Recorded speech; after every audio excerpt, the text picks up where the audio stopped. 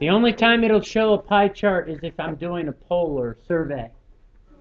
So it doesn't do the pie chart. Number 1, you would have multiplied both sides by 3, and you'd have had y is less than or equal to 36. The only one that's less than or equal to 36 is D. In number 2, you would have divided both sides by 2. X would have had to have been greater than 3. The only one that's greater than 3 is D. In number 3, you'd have added 4 to both sides. You'd have had a negative 2x is less than or equal to 15. You'd have had to divide both sides by a negative 2. But when I divide by a negative, I have to flip my inequality symbol, which is why the correct answer for this one is C. Number 4, I'd have added 6 to both sides. I'd have had a negative 2x is less than or equal to 7. I would again divided by both sides by a negative 2. I would have had to flip my inequality. Negative 7 halves, or I could have written a negative 3.5 or 3.5. The only number then that would not satisfy this, negative 3 is greater, negative 2 is greater, negative 1 is greater, but negative 4 is less. So the correct answer would have been A. Okay? Okay. There is the answers for the first 8 from your homework. I will gladly go over any part of them that I need to go over. You don't need to put them up yet. Okay. Number 7. You had a negative 7y is less than or equal to 14. If I want to get y by itself, it's being multiplied by a negative 7. I have to divide by a negative 7. The minute I divide by a negative, what do I have to do to my inequality? Flip it. I've got to flip it over. This is going to now be greater than or equal to, and negative 7 into 14 is a negative 2. Because it can be equal, it's a filled in circle. Because it's getting greater, my line is going to go to the right. Are there others from the first 8 that I need to work out? Yes.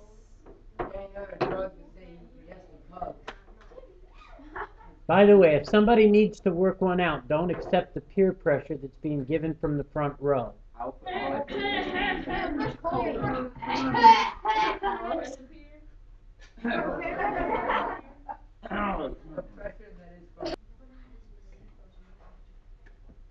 Number 9, for a scientific experiment, a physicist must make sure that the temperature of a metal at 0 degrees Celsius gets no colder than a negative 80. Can it be equal to a negative 80? Yes. Yes. Can it be less than a negative 180? No. No. It has to get greater. Okay. The physicist changes the metal temperature at a steady rate of negative 4 degrees per hour.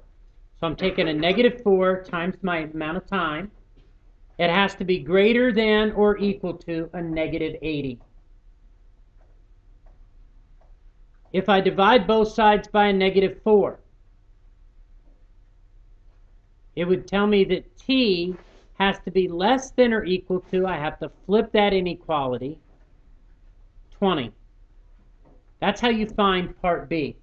You solve it. It tells me that it's got to be 20 hours or less. Because if it's more than 20 hours, what's going to happen to the temperature? It's going to drop below negative 80. Part C asked me how long would the physicist have to cool the metal for this to happen. So it's going to have to be more than 20 hours. Why couldn't this one be equal? What would the temperature be if it was exactly 20 hours?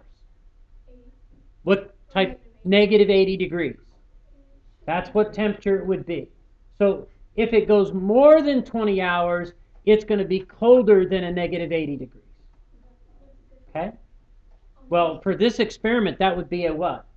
A bad thing.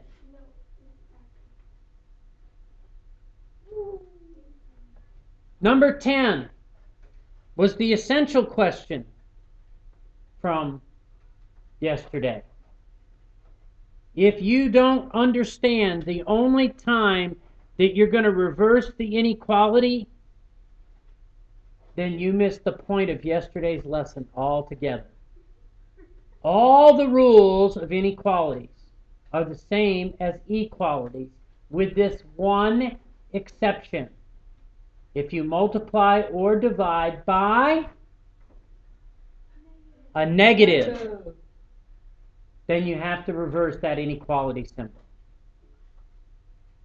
All the other rules for addition, subtraction, and multiplication and division are the same. It's just that if I multiply or divide by a negative, that I have to reverse the inequality.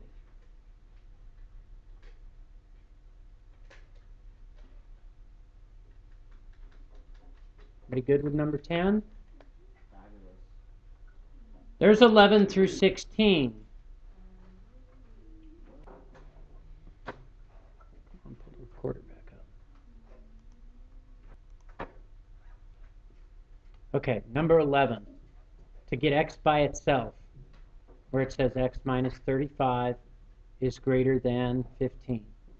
You would have added 35 to both sides. When I did that, it would give me x is greater than 50.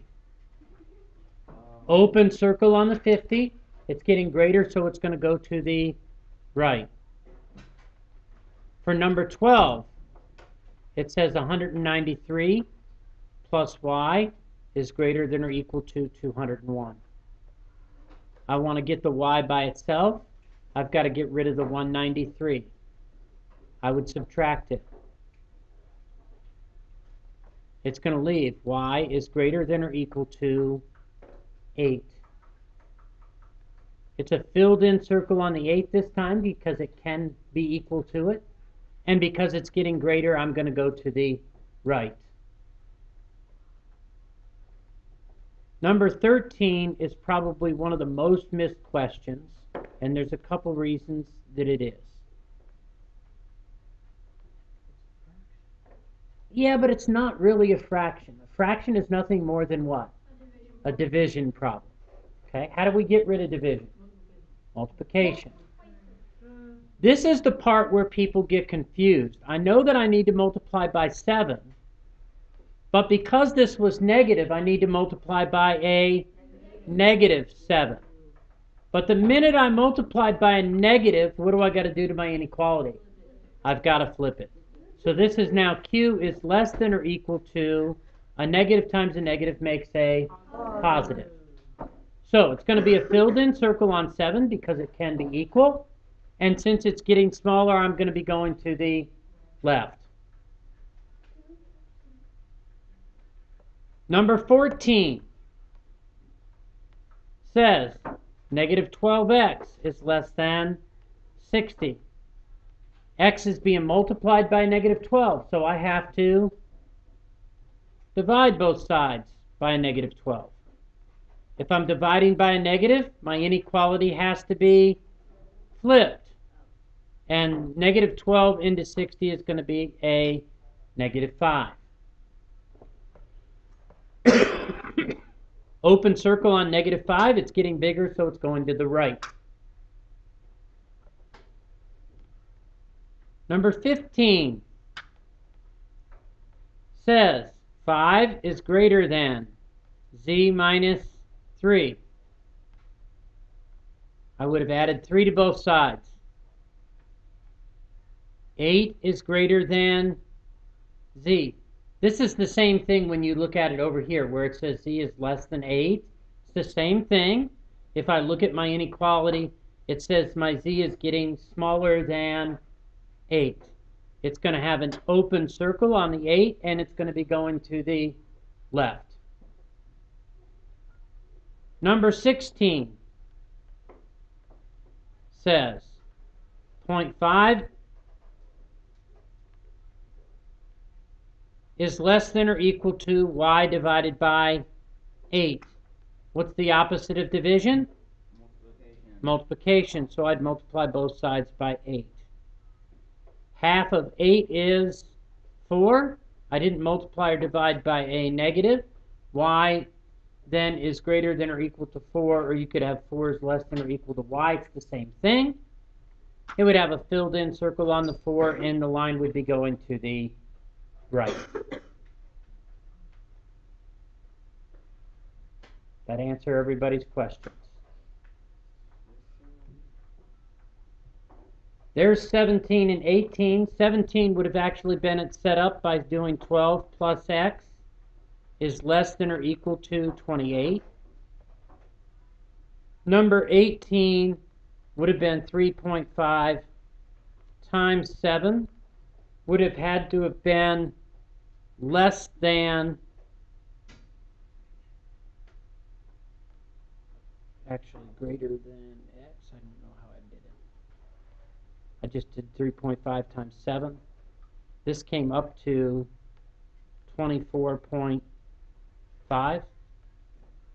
But it said that combined weights couldn't be what? Each kitten weighed 3.5 ounces or less, so they had to be less than 24.5. What 7x is greater than 3.5? 7x is greater than 3.5. Would not work because you'd end up dividing by 7. It should have been x divided by 7 had to be greater than, should be less than what? 3.5. That one was worded funny because I thought it was asking you to find all the weights. It is. The entire weight of all 7 kittens can't be more than what? But I thought it was asking you to find all the different combinations. Yeah, I put like there's. Listen, if it's asking for all the different combinations, you do that by saying any non-zero weight all the way up to what? The maximum. 24.5. That gives you all the combinations because it's a range, right? Number 19 could have been set up with 6x is less than or equal to 42. 20 could have been set up with the inequality 30.25 plus x is greater than or equal to 50. When you write your answers, you have to put like at most or at least. Or you could have written that x was less than or equal to 7. Or I could have written x was greater than or equal to 19.75. But the answer isn't just what? It's not just 7, right? It's got to be at most 7. So 7 or less. So we'll have to test them. Would you take will you take points off if you did this? If you did not write at most, Yeah. yes. You're getting strict now, apparently. Because it's the way the question has to be answered. It's not strict. It's not. It can't just be equal to 7. But it's kind of like, what's $25 minus $24, and you need to say 1, but don't put the dollar sign. That's a little different. If I said how much more does the person need? If it was $1, they need $1 more. That's fine. But at least how much more does the person need? 1 or more dollars then, right? So it depends on how the question is worded. These are definitely inequalities, so there's a range of answers that are correct. And you're excluding some of that range if you don't put in at most or at least or put the inequality symbol in your figure.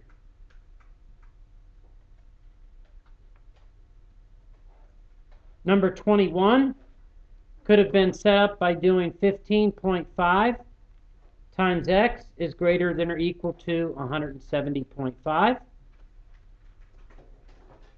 And 22, they actually have set up for you negative 12t is less than a negative 120.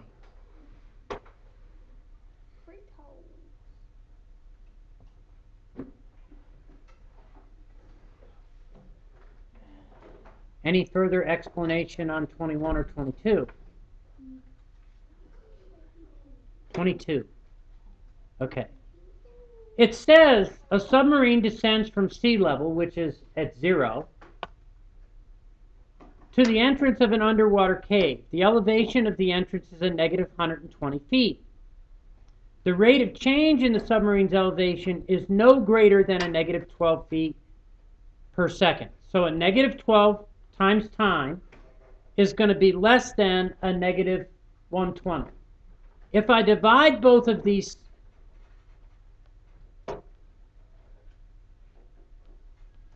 by a negative 12, it's going to show that t is going to be greater than 10, because I had to flip the inequality. The question was, could they do it in less than 10 seconds? Yes or no? No, they could not. In fact, they couldn't even do it equal to what? 10 seconds. Had to be more than 10 seconds to get there. Okay?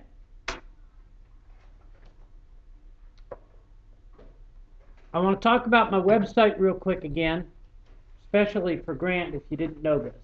Okay? I've made some small changes to it. Small changes. You're going to notice that the first 9 weeks is no longer there. We're in the second 9 weeks, so there's less to look at, so you don't have to sit there and go through a bunch. Obviously, the recording from yesterday is on there, but today's is not yet. But something that I added is you'll see a homework calendar.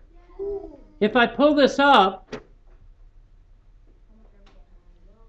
and I go to this week, let's say you go home and you've forgotten the worksheet that you're going to get today. Let's say you've left it here at school. Go to my website, and down here where the worksheet is, it'll pull up the worksheet so you can print it at home. Okay? I don't have a computer. I don't have. You have a smartphone. You can look it up on your phone and do every individual question by looking at it. Have a printer. I don't have a phone. You don't have to print it to look at the question and write it down. I don't have data. Okay. Listen. Something else that I added. Not for me, I added it for you. You know how sometimes you can go to places like Yahoo Answers, you can post questions, look things up. I added a place where you can post a question for other people to answer. Okay? It's not there for me to answer questions. It's there for other students to provide help. Now, the only way that's going to work is if other people go and do what? They've got to look at it. Okay? But it sends me a notification. And you can set it up so that it'll send you a notification when you post something. It's going to ask for your email address. Okay? You can do it anonymously, but if you do it anonymously, you won't know unless you go back and look to check. Okay? Now, I put that not there for me. Who did I put it there for? For the cat. I put it there for you guys, to benefit you. The only way to benefit you is if you use it. Lane? My fifth grade teacher did something like this. Have you ever heard of Class Dojo? Yes, we didn't like that website. You could post questions and others.